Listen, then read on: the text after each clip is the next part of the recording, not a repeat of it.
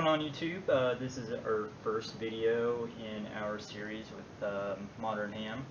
And I told you guys there would be some tutorials, so I'm going to go ahead and start out with the one that I had to do first, which is to get my technician's license.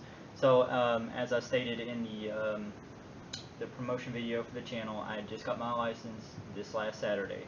So I'm just going to take you guys through the steps that I took to study for this license and explain how I made it easy. And I'm going to show you guys how you can pass this thing in 2 weeks. And that's easy, maybe 30 minutes to an hour a day studying for these 2 weeks, depending on how well you are at memorizing. So basically there's this website, it's called hamstudy.org. I'm going to put the link in the description, and it has been an invaluable resource to me. Now the good thing about this site is it's not just practice exams and stuff like that. They actually have the questions grouped up into different sections and numbers. And I'm going to show you guys what all that means in just a moment. And to accompany that, there's actually an app. It's called HamBoss. This HamBoss is actually, I think it's made by the same people that's made the website. Everything's in the same order here, and you can take practice exams and stuff like that on that per section. So to break this down, to complete this thing in 2 weeks, the test takes 35 questions out of a pool of 426.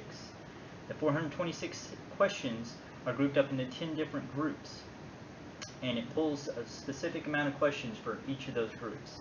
So the trick is to just go ahead and go through all of those questions, and you want to memorize everything that you can out of each of those. And there's a trick to that. So if you have 426 questions, and you give yourself 2 weeks, so I'm going to plug 426 and divide that by 14 in the calculator here. So I've got 30.4. So that means you just have to study and memorize 30 to 31 of these multiple choice questions a day. Just do it for 2 weeks. It's easy peasy. And that's exactly what I did. Now, why do you say 2 weeks? I think 2 weeks is enough time to where you can get through the whole course without forgetting what you learned in firsthand, and it also is not too overwhelming with too many questions a day, and you're going to get discouraged. So pretty much what I did here is I went to hamstudy.org. At this time, this technician license expires the 1st. It may be after that for you guys if you're watching this in the future. But just go to the technician link here that I'm going to here, and you have 3 options here. Now, you don't want to touch the practice test yet. You're not ready for that yet. You wait to do the practice test at the end. Okay? So the first thing you want to do is read questions.